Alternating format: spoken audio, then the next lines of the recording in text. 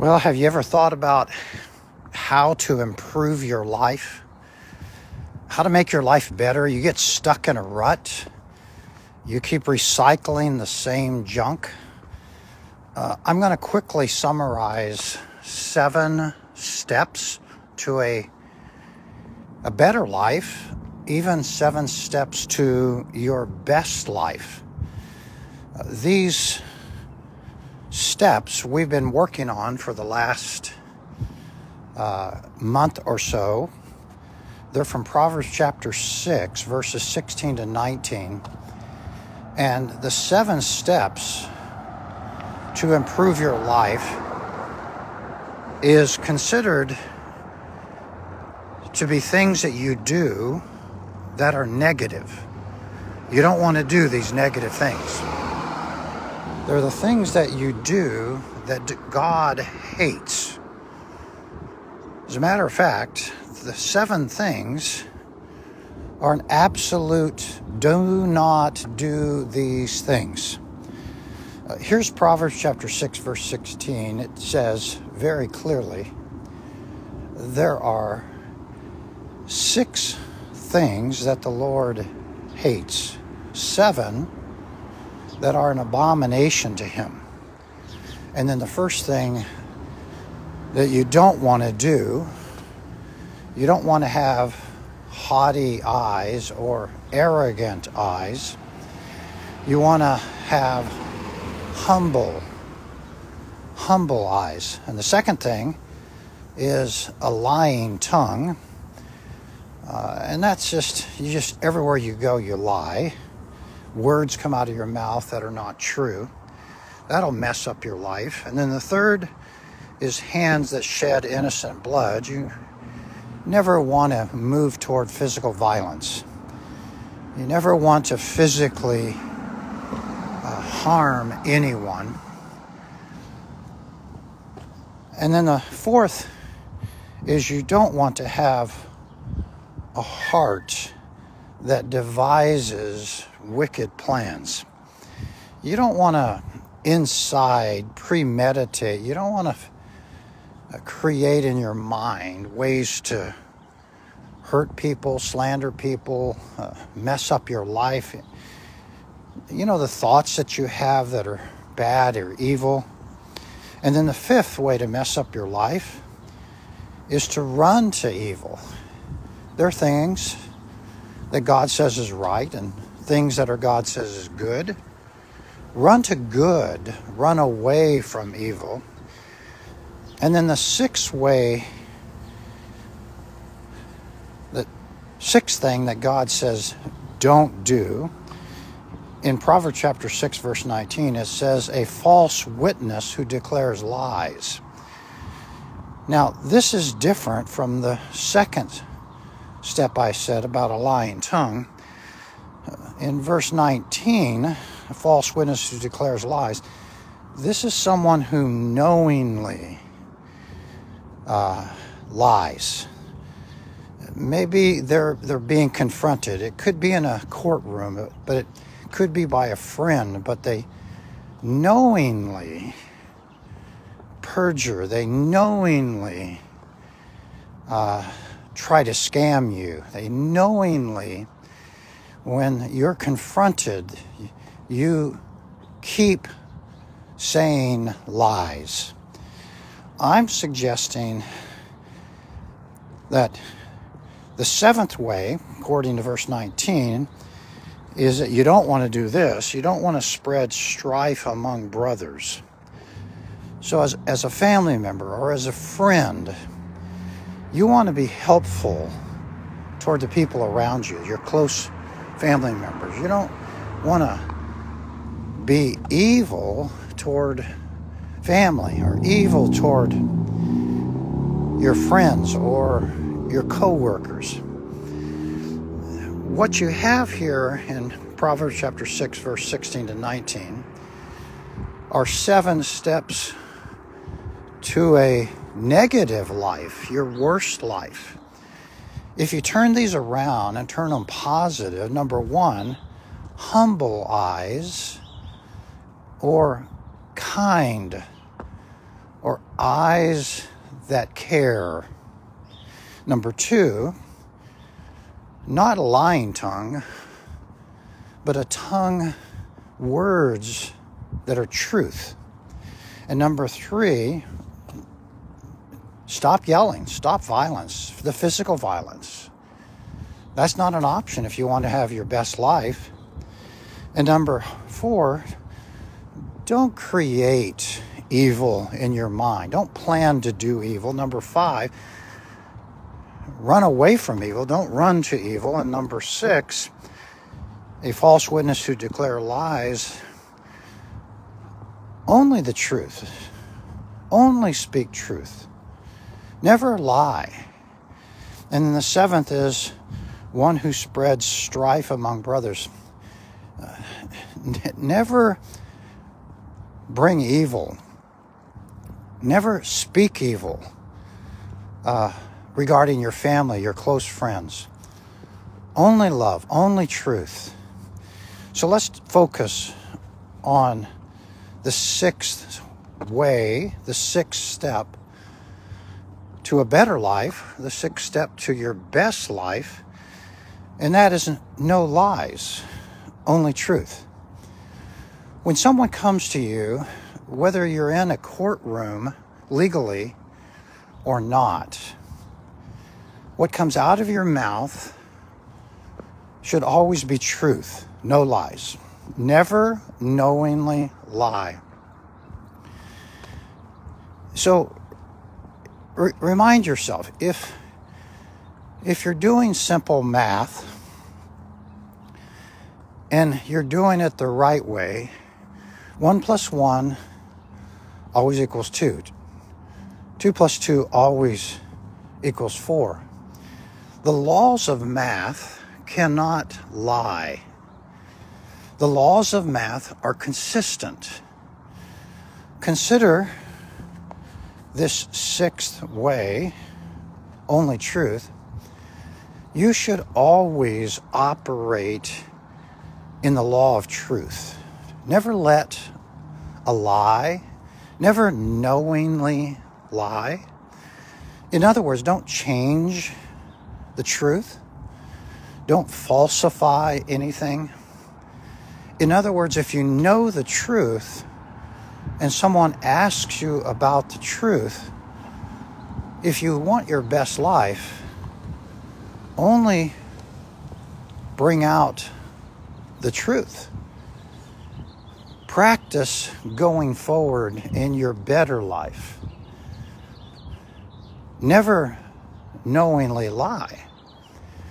It's one thing to not have knowledge about a subject because you didn't study that subject, but it's another thing to have knowledge about a given subject or situation or a conflict and knowingly spread falsehood, a lie. Let me give you some practical thoughts. Truth will always set you free. A lie will always bind you up, mentally, emotionally. Truth is liberating. God has created truth. God defines truth. God says this is true and this is a lie.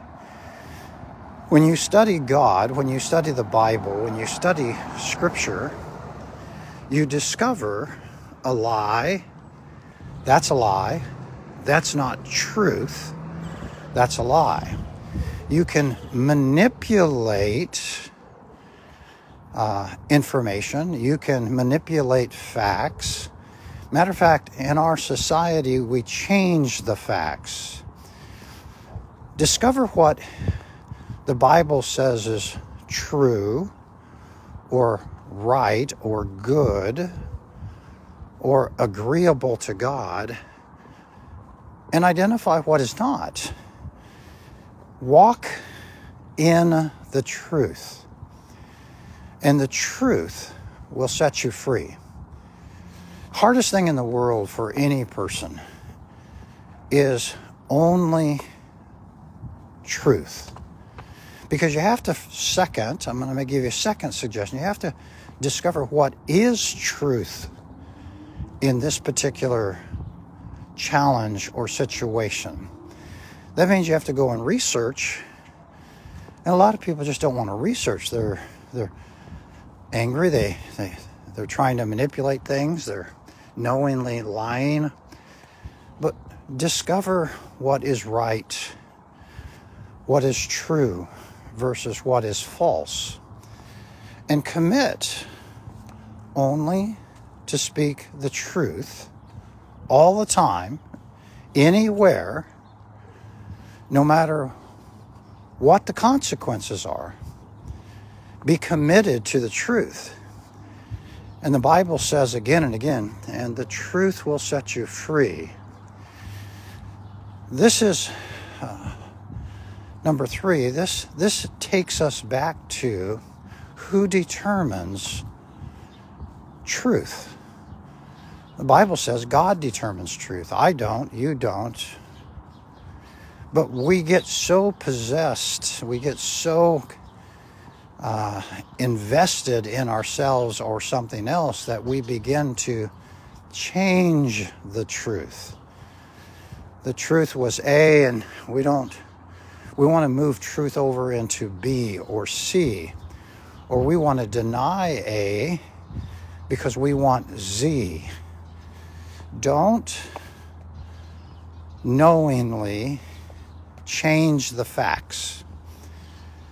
Simple. Let God determine the facts.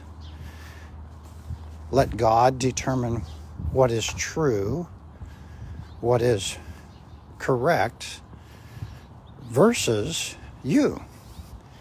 In other words, don't be in conflict with God. You see, speaking a lie to someone else, you might cover that up. But you can never cover up, you can never get away with knowingly lying to God. God knows. God understands everything. God is fully involved in your life. He knows the good, the bad, and the ugly, and everybody else's life. And God has a standard, and God does not change the standard of what is true, what is right, what is good, what is pure on any given day. It's consistent. These 7 steps to a better life are in the ballpark 3,000 years old. Proverbs chapter 6, verses 16 through 19. You go back maybe a few hundred years approximately more, and you get to the 10 Commandments. Another set of ways to improve, to have your best life. Let me give you another practical suggestion. Don't get by. Never knowingly change the facts.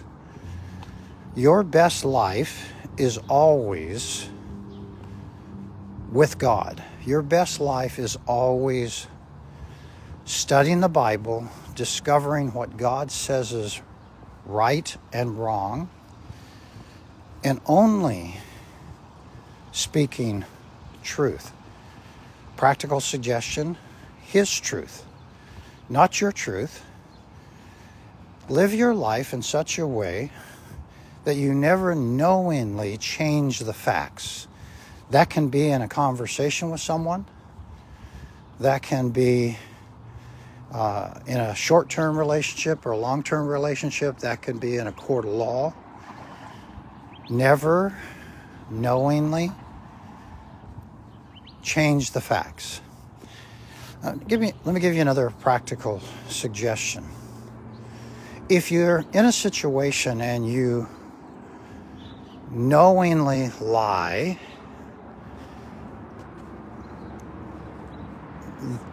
understand that there's damage being done. Understand that there is always harm when a lie is knowingly advanced. Can I just suggest to you, if you're in a situation and you manipulate the facts on purpose, quickly go and admit the truth. Because once that lie goes out of your mouth and you knowingly, purposely lie, that lie is circulating in the culture. That lie is like a tornado bringing destruction. That lie is also, another simple practical application, is like a boomerang. It will come back and hurt you. That lie that you sent out to hurt others will cycle back and bring harm to you. How that will happen, I don't know. But never knowingly lie. And if you knowingly lie, quickly admit it.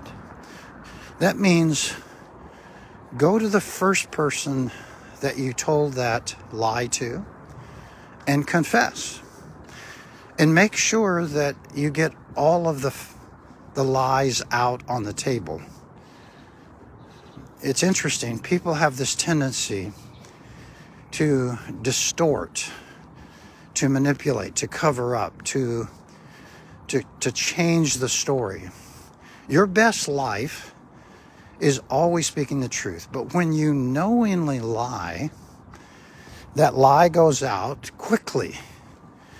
Go to the person that you said that lie to, and it may be more than one person. It may be 2, 3, 4, 5 individuals, and quickly correct yourself. I'm encouraging you, your best life is living all the time in truth. I'm encouraging you, your best life is always speaking the truth. Never knowingly lie. No lies, only the truth. The Bible says a false witness who declares lies. Isn't it amazing how we can declare this is the truth when really it may be part of the truth, but we knowingly declare partially a lie? It may be to cover something up. It may be to protect self. It may be to protect someone else. Remember, God sees, God hears, God knows. You can't run from God. You can't manipulate God. I'm encouraging you in this walk and talk. No lies, only the truth. I'm encouraging you, your best life, whether you're in a courtroom about to perjure yourself, knowingly lie to a judge, or knowingly lie to a friend. Walk away. If that lie comes out, quickly tell the truth. The truth will always set you free. Let me give you a practical example. In the last week, I've had a couple of situations where it just took forever to get to the truth. May I just remind you, it doesn't matter what the situation is. You could be homeless, as this homeless person was that I worked with. You can be a young, college-age person, middle-aged, or you can be older. Run to truth. You say, Roger, when I speak the truth, and I try to do it in love or in kindness, it gets messy. Speaking the truth in love will often be messy, but you want to run to the truth. You want to run to love. You don't want to knowingly promote a lie to anyone. These individuals that I worked with this last week, the lies that they were committing were constantly, continually creating anxiety for them. This one lady who was wanting some money, I asked what her name was, and she kept giving me a different name. And you could just tell she didn't want to speak the truth. Now, we can rationalize that and justify that the lady can just keep lying. No, you can't. The young man who lacked self-motivation, who struggled with laziness, had a whole list of, as I said to him, lies. He was simply in bondage with discouragement because he wasn't living in truth, but lies. Another individual, very much on the verge of a panic attack, just came right out and just said, I'm really struggling. And the inner world, the emotions inside, the discouragement was keeping him from living by the truth. When the Bible says the truth will set you free, remind yourself only the truth will set you free. Never knowingly lie. No lies, only truth in front of a judge or in front of your friends or anyone in your life. This is Walk and Talk 195. It's January 25th. For the last few weeks, we've been working on steps to your best life. And in Proverbs chapter 6, verse 16 to 19, you probably want to read them every day or at least once a week. Proverbs chapter 6, verse 16 to 19. There's 7 steps to your best life, but they're stated in the negative. And we've gone from a negative statement, we've turned it to a positive statement. Verse 17, it says, haughty eyes will mess up your life. In other words, prideful, superior, I'm right eyes and you're wrong. A lying tongue, meaning words that come out of your mouth, there's no truth at all. Hands that shed innocent blood, you've got an anger problem, you're violent. A heart that devises wicked plans. In your mind, you scheme how to hurt people. And then feet that run rapidly to evil. Don't plan to do evil. Don't hurry up to hurt people. Slow down. Evaluate. Be patient. And then a false witness who declares lies. That's That's a situation that we talked about, no lies, only truth. That's where you lie upon lie. Under oath, you lie upon lie. One lie, and then the next lie to cover up the other lie, then another lie. And you knowingly lie. Next Thursday, we'll work on the 7th step to your best life. And that is to never spread strife among people close to you, family members, co-workers, friends, other Christians. This is Walk and Talk 195. We invite you to worship with us this coming Sunday, First Baptist Church, Tempe, Arizona, 4525 South McClintock at 9:30 or 11 for our worship services, and then we have Bible classes, small groups, 8 o'clock, 9:30, 11 throughout the week.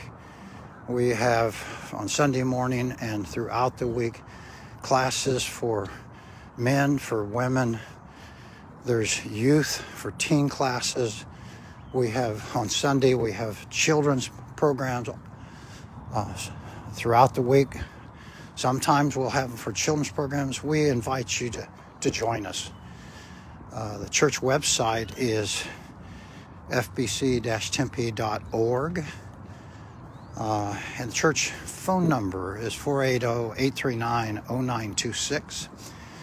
If we can encourage, if we can point you to truth, more than willing to do that. Just let us know how we can help. Have a great day.